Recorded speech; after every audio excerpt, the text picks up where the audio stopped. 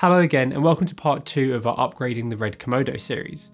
This episode will be focusing on lenses and adapters. If you haven't, make sure to check out the other 2 videos in this series, links to which are in the description below. Anyway, let's get into some lenses. Housing the Komodo's fantastic sensor is a Canon RF mount. For those that aren't familiar, RF is Canon's latest generation mount for their mirrorless camera systems. I think RED chose very wisely with RF.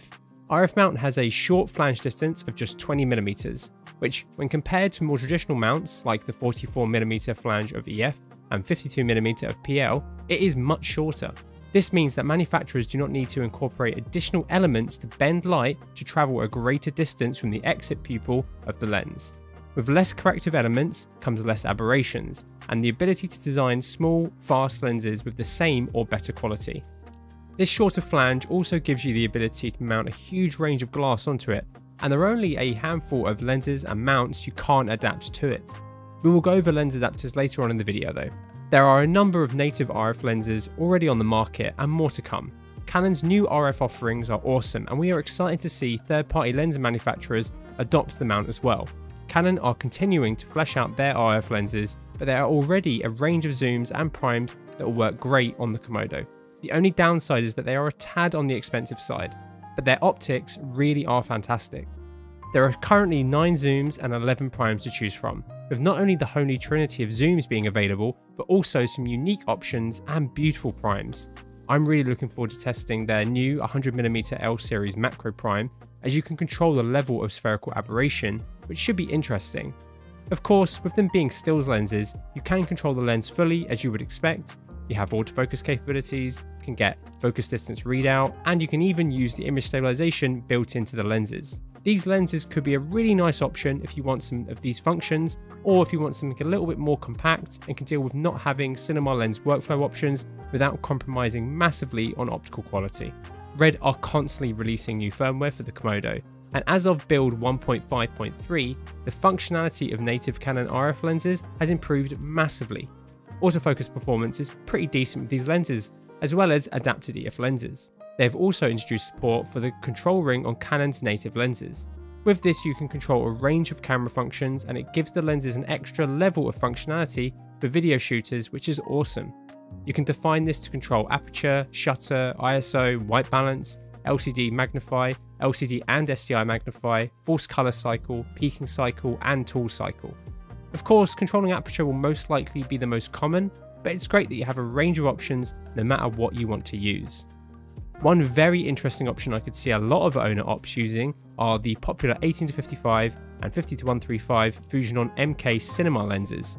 These lenses are designed for E-mount, but Douglas will be able to adapt to RF mount, which we should be able to do in-house as well.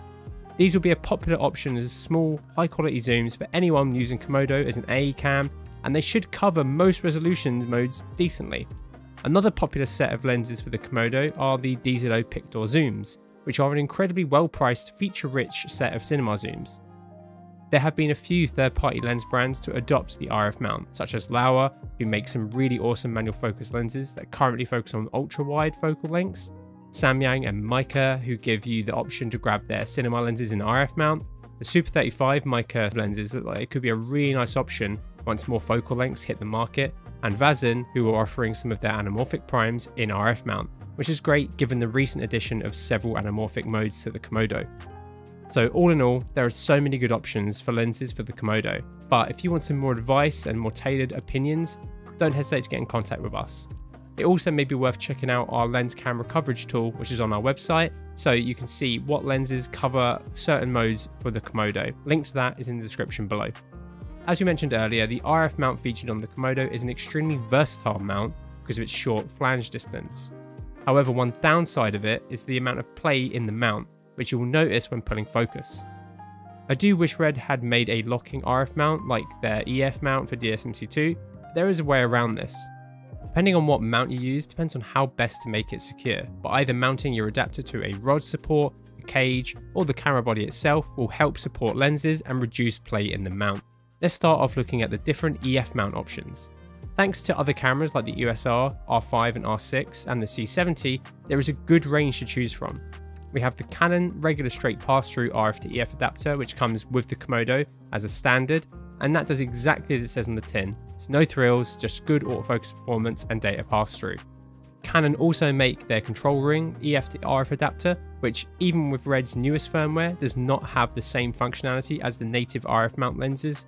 This could be something that RED could add in the future via firmware, but as of June 2021, I would avoid picking up this adapter.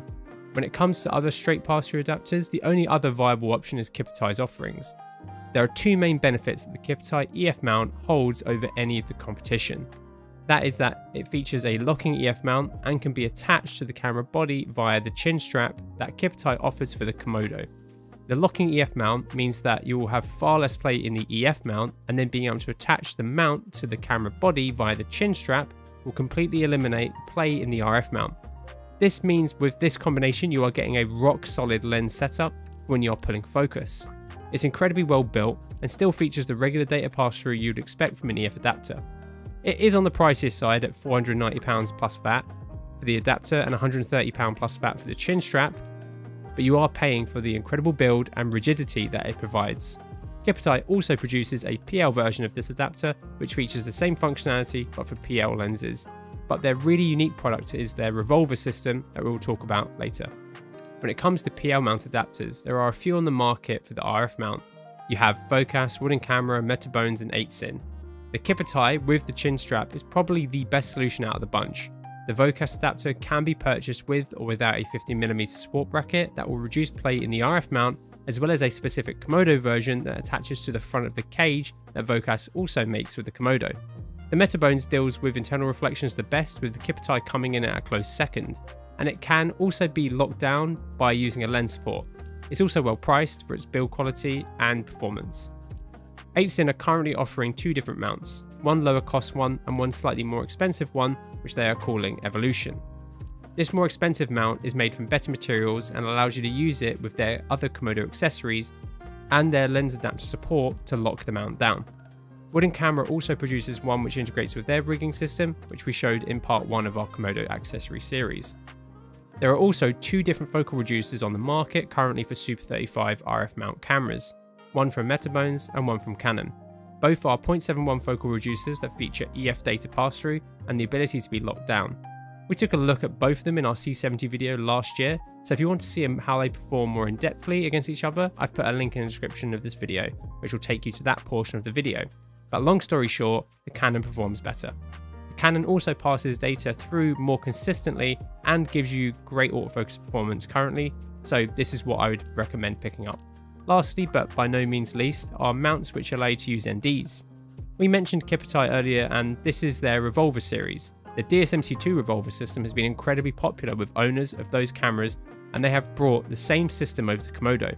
This is a very well built adapter and the optical quality of the NDs is great. The revolver uses a cartridge wheel that features different stops of ND. Using regular NDs over variable means you don't get any color shift, vignetting or cross polarization artifacts that can be present when using vari NDs. You can get the revolver in locking EF or PL, and another key benefit of this adapter over the Canon is the ability to attach this chin strap with these adapters so you can eliminate as much play in the mount as possible without needing a top or bottom plate. Kipitai offer 3 different cartridges which all have different strengths of NDs in, and you can also get a diffusion version too.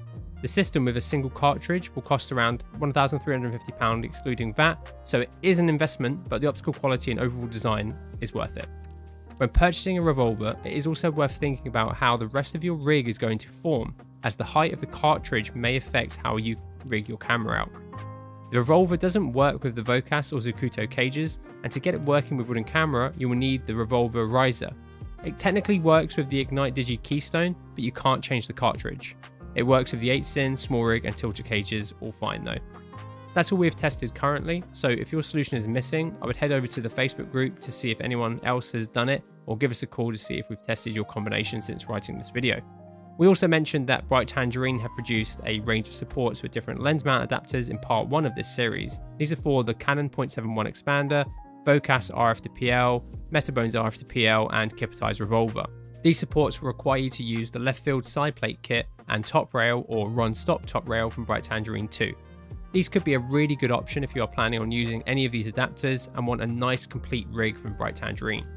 Canon also offer a mount adapter with a drop-in ND filter option. which gives you 1.5 to 9 stops of ND.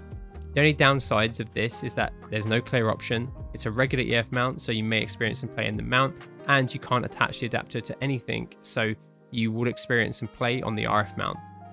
However, considering that the adapter is decently affordable and lightweight with good autofocus performance, it will still be a good option for some. The RED Komodo has plenty of lens options, and we hope this video has helped explain all of the great optics and adapters available for it. Let us know what lenses or adapters you are planning on using with your Komodo down in the comments below, and if you enjoyed this video, please make sure to give it a like and don't forget to subscribe for all of our future content. Thanks for watching, and I'll see you in the next one.